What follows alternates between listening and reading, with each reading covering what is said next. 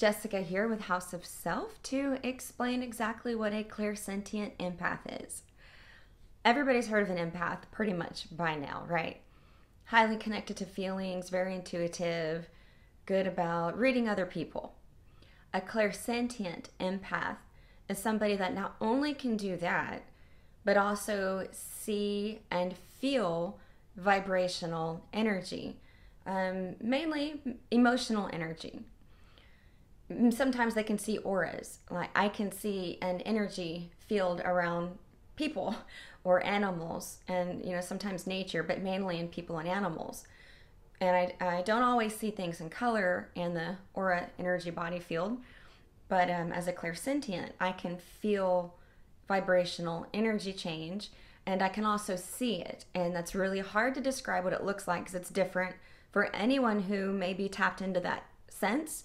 Which we all have, I may add. It's just a matter of developing your sixth sense and intuition and really tapping in. So what I can see in the energy field a lot of times looks like little waves, almost like static. And sometimes in the air as it changes, it seems like I can see.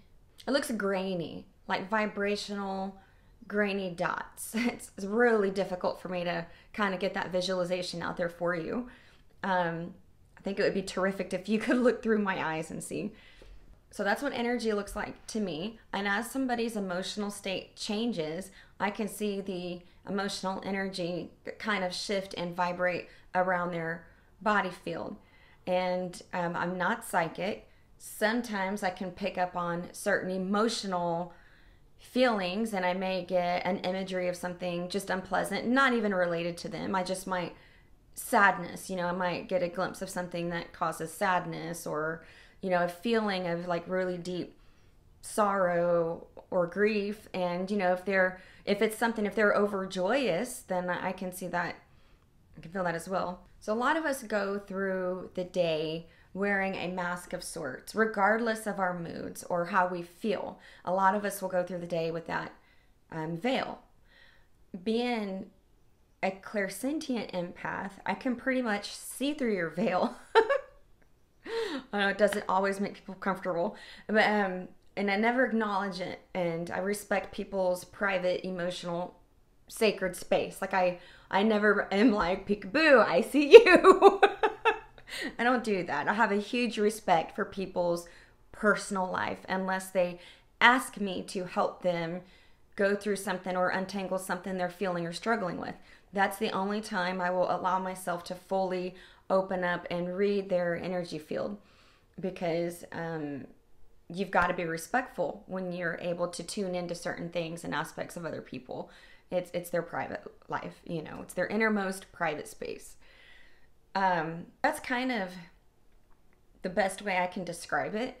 I use my intuition a lot when I'm helping anybody with anything in their life. If I'm coaching them through anything, I tune in directly to them the best way that I can.